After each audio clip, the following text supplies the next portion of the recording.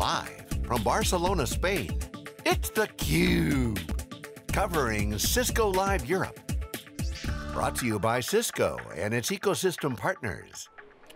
Welcome back to Barcelona. This is Cisco Live 2019, and you're watching theCUBE, the worldwide leader in live tech coverage. I'm Stu Miniman, my host, Dave Vellante, and John Furrier is here.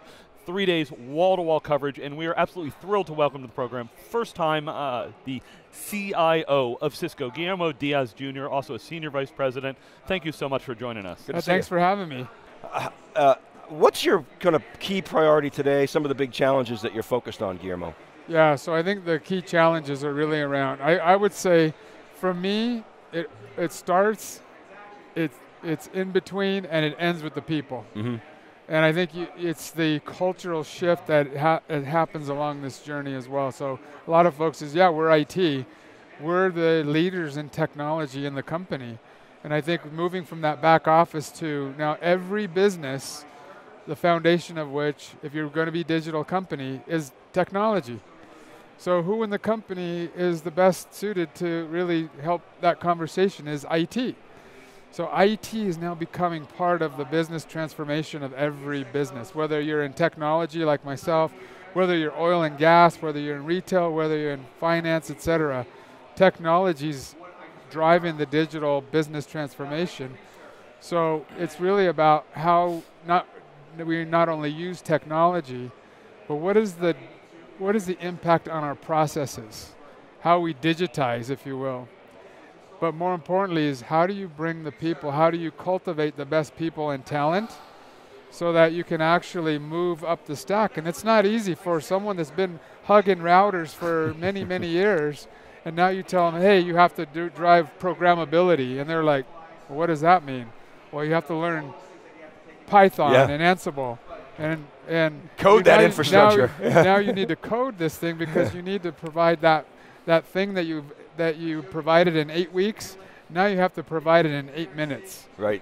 And that's a big shift in mindset as well. Yeah. So Guillermo, I know that STEM is a passion of yours. Maybe talk to us a little bit about that pipelining. We love large technology companies like Cisco as to how do you get down to not just the universities but even some of the more elementary schools and help make sure that they're ready so that when we're not sitting here saying I've got thousands of jobs and nobody that is prepared to take that job. Well, again, when you think about what you just said with STEM, well, what are you cultivating? You're cultivating the pipeline of people.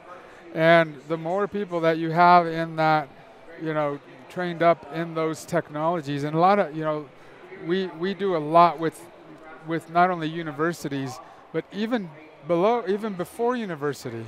We have a program a work study program that we have in Cisco IT.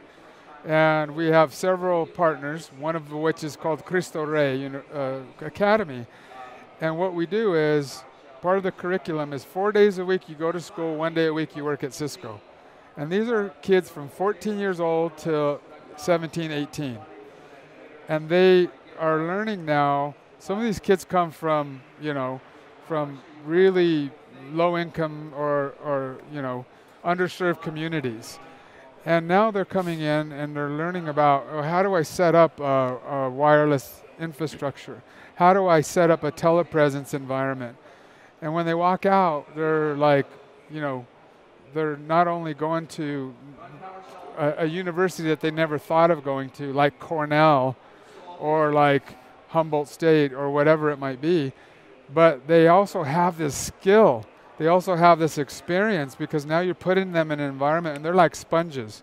And it's amazing what we can do. And now you fast forward that into a university pipeline. We bring in about, in Cisco IT and broadly across Cisco many more, but 200 university hires every year. And they, they're providing instant value because they're challenging us, like us dinosaurs. I don't like to think of myself as a dinosaur, but I've been there 19 years. And sometimes I think a certain way, and I have to unlearn some things. And when I hear these people talk, I'm learning and I'm relearning things. and I'm unlearning some things. Well, if you surround yourself with millennials and gamers, you do learn new things. Yeah, right? you can't learn help new ways of thinking, new design thinking methodologies and whatnot. I want to ask you about the organization. When we get the CIOs of large technology companies on, a lot of times you guys have implemented best practice, and we get a lot of questions around what's the right organization. Like, for instance, do you guys have a chief data officer? Do you have one? So what is the right organization? Well, do you have a chief data officer? And first, I don't know that there's a right organization. Right, I put that in right? quotes. But so, do you have a CDO? Yeah. And then where does that CDO fit in the organization? What's your relationship with her or him? Yeah. So why I say there's not a right organization is we didn't have a real focus on data. Data was the database crew, the people that did the big data platform. And one of the evolutions we did in about 2015, we actually brought data up to the CIO level. And we said that that was going to be a strategic pillar, along with how do we simplify, how do we automate, how do we get the data insights to be able to make decisions and then secure our business. Those are the 5 pillars of our digital strategy. So data and the insights was the big key strategic pillar for us. But what we, and so that helped us really start to accelerate our agile motion into, and as we learned in the last year, we actually elevated that role. We actually moved it from IT into the next level of operations. So it's a peer level. So right? Now we've taken that role from my team, which was the chief data. Now it's the chief data officer named Shanti Iyer, and Shanti was working in my team, and now she's working under the COO, because we believe that data is such a critical asset. It's the oil, it's the fuel of the business. Yeah. It's the foundation. So we've elevated it up to that level, and now that's awesome. Really driving it from a business perspective. Right. Guillermo, we've seen cloud go through a lot of changes, both as an industry as well as Cisco's relationship to what you've been building and where you've been partnering. How's that impacting things on the IT side? Oh, I think cloud is, it's interesting. Like, I get to talk to many of my peers. Like every day I'm talking to one of my peers, and many of us go, well, we have a cloud-first strategy, or we have a cloud strategy.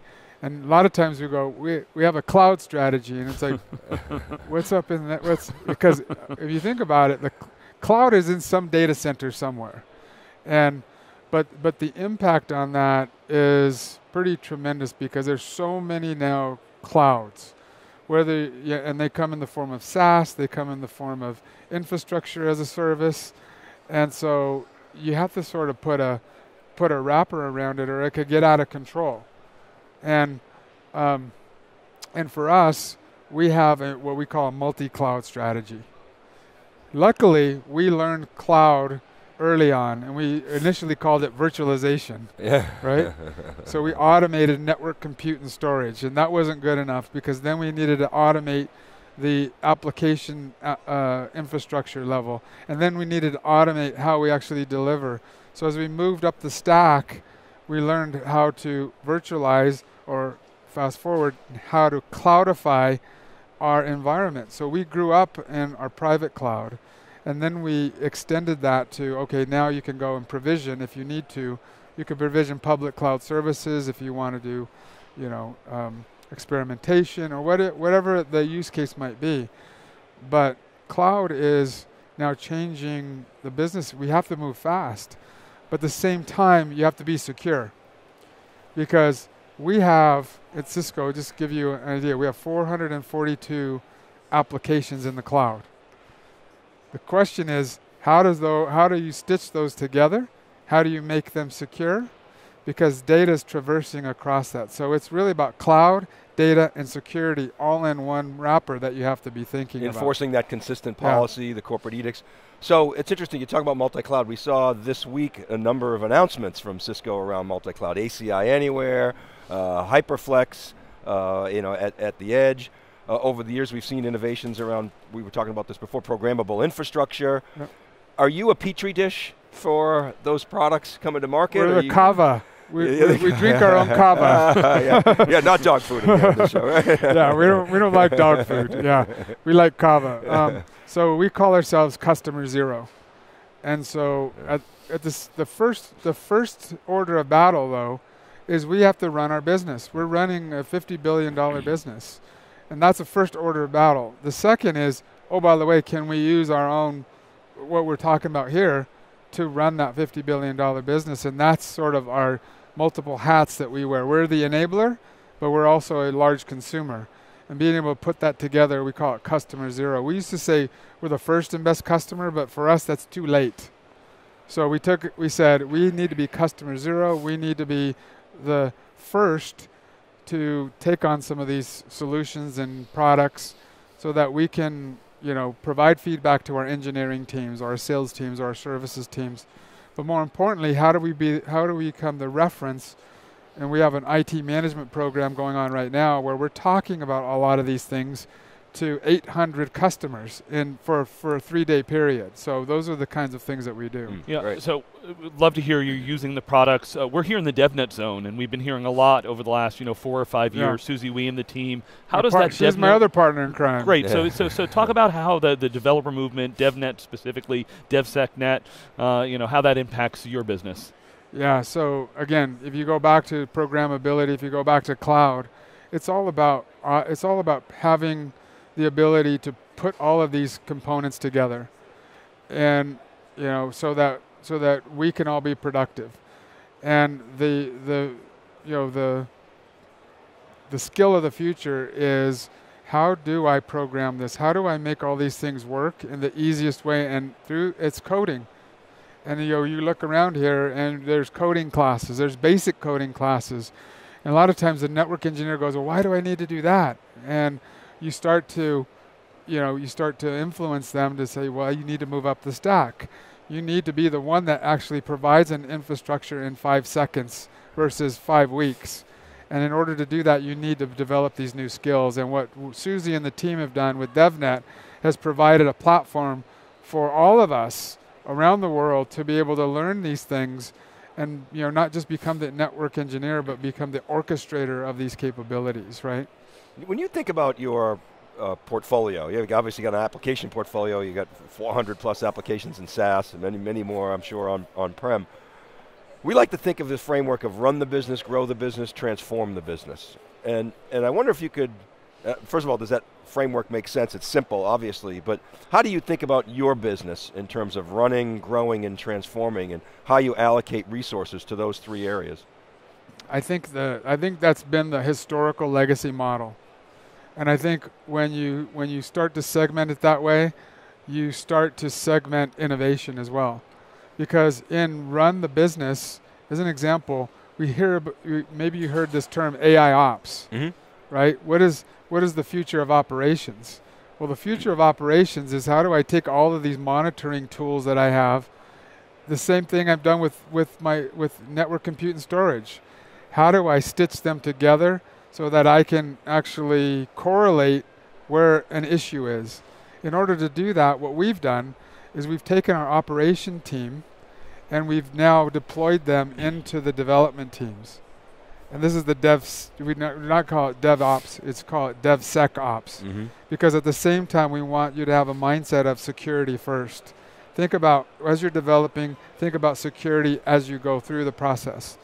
So now the operator, the one that used to actually sit there and watch the thing go, no, I want you to actually be the coder, so that the problem that you're looking for, that you're waiting for, that you're helping solve that proactively, and that you get new skills as well. So the same thing with the network engineer, the operations person now is learning about Python and Ansible and how to stitch the infrastructure, the application, the data, all of that into more of a monitoring system, right? So what I'm hearing is you're taking that notion of run the business, grow the business, transforming the business, bring it together, and everybody's responsible for running the business, growing the business, and transforming the business. And you're responsible for innovation. So it's a continuous innovation model versus a stovepipe segmentation continuous model. Innovation, continuous improvement, continuous learning. Right. Guillermo, I want to give you the final word. Here we are at the beginning of 2019. When you talk to your peers, the CIOs out there, whether it be at tech, enterprise, startups, What are some of the biggest challenges, biggest opportunities that are on their plate? Yeah, I think it's we're in an interesting time in IT in the world where technology is foundational to every business. So my call to action is there's one organization in the company, in every company, that knows technology, and that's IT.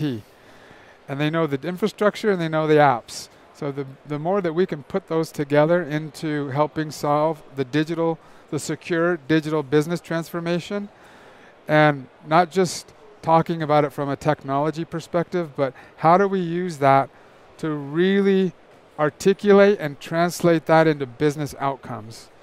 And there's a lot in that. And how do we use our own technology? How do we change our skills? How do we unlearn some things to relearn how to communicate with the business so that we could learn to go faster? Right. Guillermo Diaz Jr., thank you so much for sharing the viewpoint of Cisco and the changing role of the CIO. Dave Vellante and I will be back with lots more coverage here from Cisco Live 2019 in Barcelona, Spain. Thanks so much for watching theCUBE.